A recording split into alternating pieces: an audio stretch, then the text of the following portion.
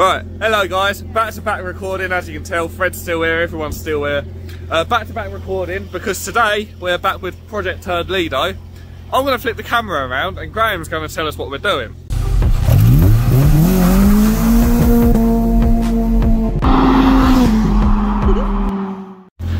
So, Project Turdlido, what are we doing today?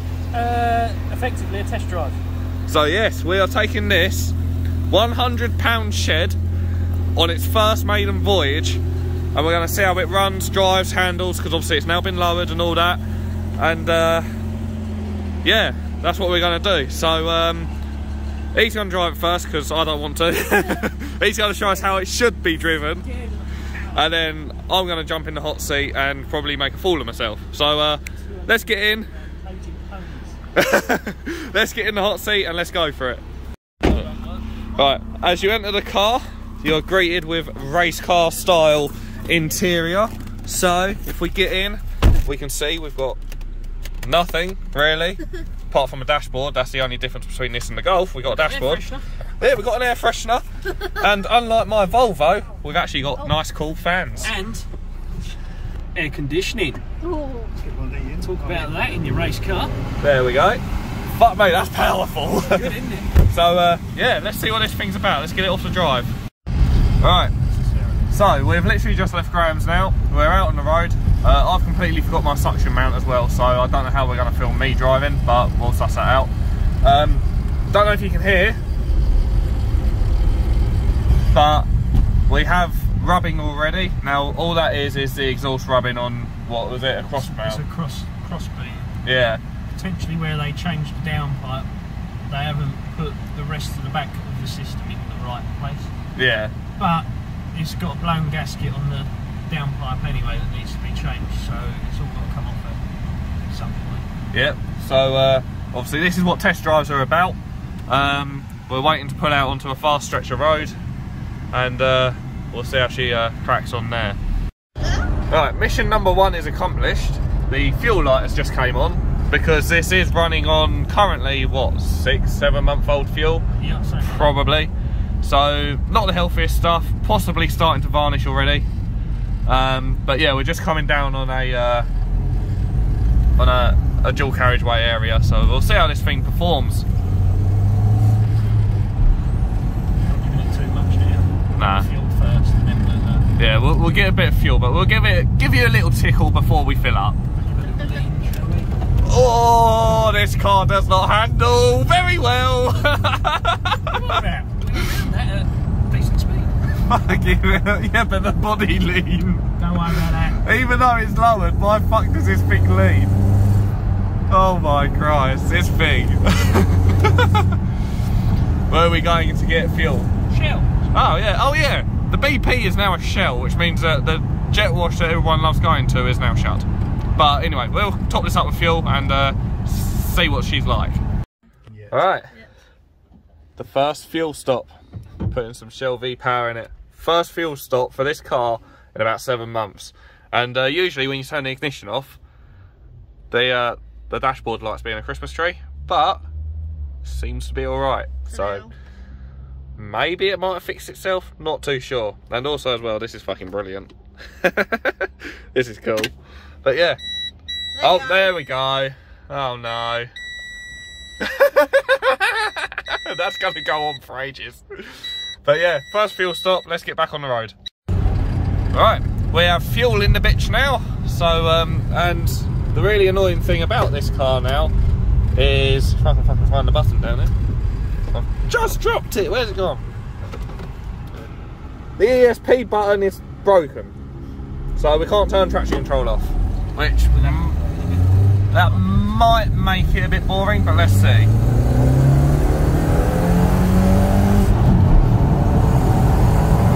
Flipping hell, this thing gets up to speed. How are the brakes? Wooden? But they work. Fair enough. Fucking hell. Holy crap. You really wouldn't think that this car cost just 100 quid and needed like next to nothing to be roadworthy. Need your alignment done. Bloody hell. Yeah, the alignment needs to be done a bit, but Fucking hell. This is brilliant, this. Oh. It's almost like this car was just ran yesterday. Yeah. Like, there's zero hesitation in this. We've literally driven it from Graham's house straight to the petrol station, which is about a mile, if that. And now it's getting ragged. That's how flipping cool this thing is. But yeah, let's see what else we get up to. He's like, oh shit. Right, button works, look. I don't know if you can see that, but the traction control light is now on. Oh no, and he's taking us down death row! No, it's still kicking in! Ah! Oh.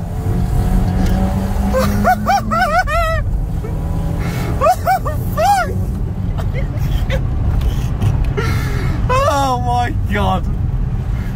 Okay, this car shifts still. This car does shift. We need to figure out why the traction control has turned itself back on. Fuck me, this thing is questionable. Different.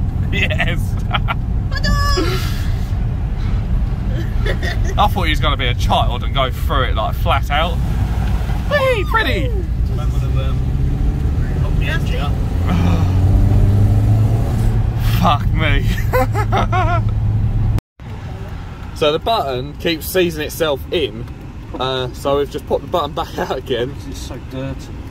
Oh really? Yeah. Oh bloody hell. Can you not reach in there and press the button manually?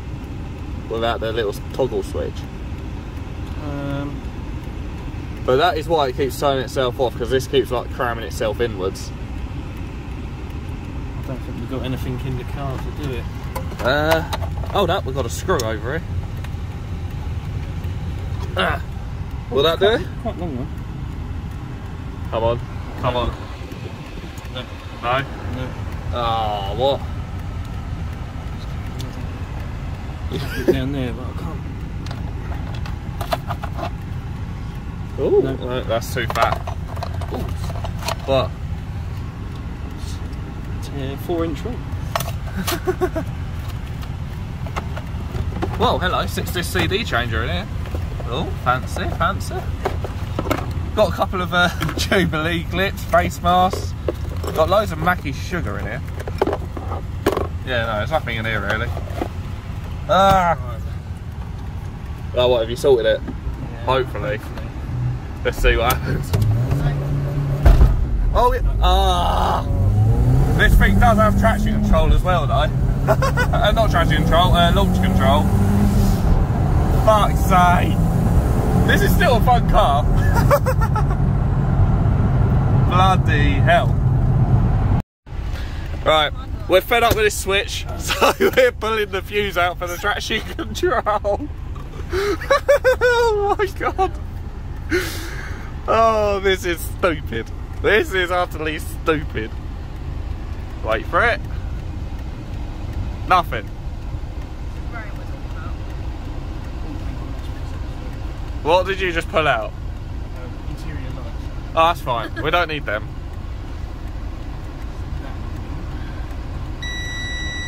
Uh-oh. We have errors. Oh no. Oh no.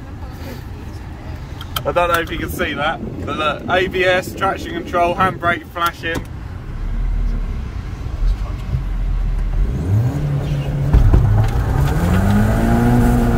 She rips a burnout.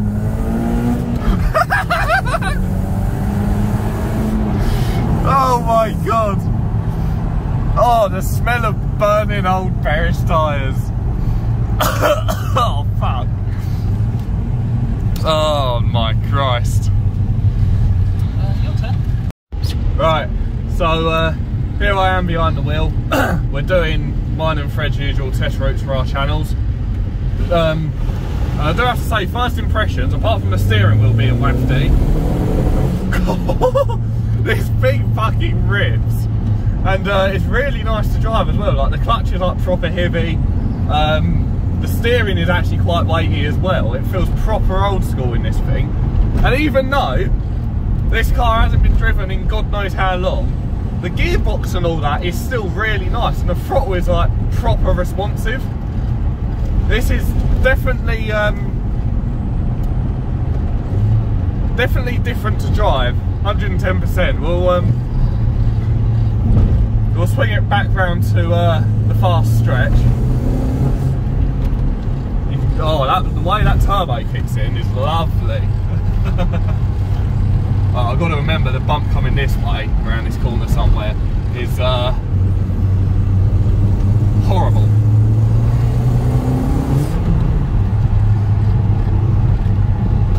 Where is that bump? Where is that bump? You'll hit it before you see it.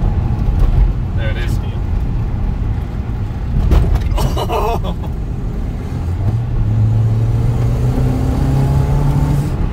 I am so surprised at how well that turbo does spool up. Like, it spools up proper fast. It's only a little cab 3S, isn't it?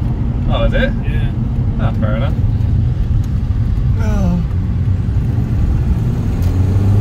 There you go, 2,500. Absolutely ludicrous, flipping hell.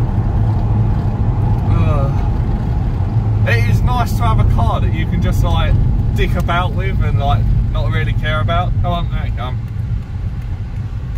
Oh, where's second? There's second. And that's questionable. Only 50p per horsepower. Is it? Well, yeah, it was 100 quid, 210 horsepower, about 50p a horsepower. That's not bad. But yeah, look. Just fucking kicks in and goes. Like, this is why it's a sleeper. Slash, don't really care, cool, brilliant, tar very much. But yeah, this is why it's a fucking sleeper. Like, it looks like an absolute shed.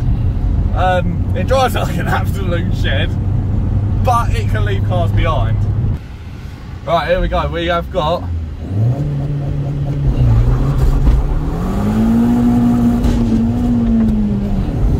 Mr. Gear, still wheel spinning though.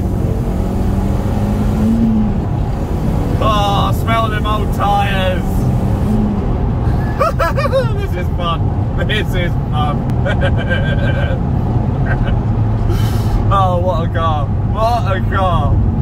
It's been sat for about 7 months with shit fuel in it, not running, not driving. And here it is ripping mad fat fucking burnouts on launch control. Fuck me. Alright, Fred, it's your turn. That's me. Oh, what a car. What an absolute weapon. Oh. So how do you think of it? Not bad for 100 quid. Oh, that was nasty. Oh. Fred's turn for launch. That's still spinning. There we go. He managed to get second gear, I didn't. Fuck me. Right, so we're just heading back to Graham's now. I think this first test drive was a great success. This car flipping rips for 100 quid, and the fact that it's been sat up for nearly a year.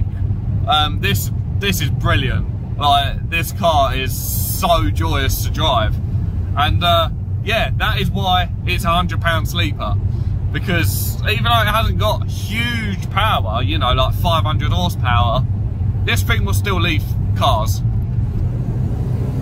And here we go again. Be careful of the bump. Wherever it is. But yeah.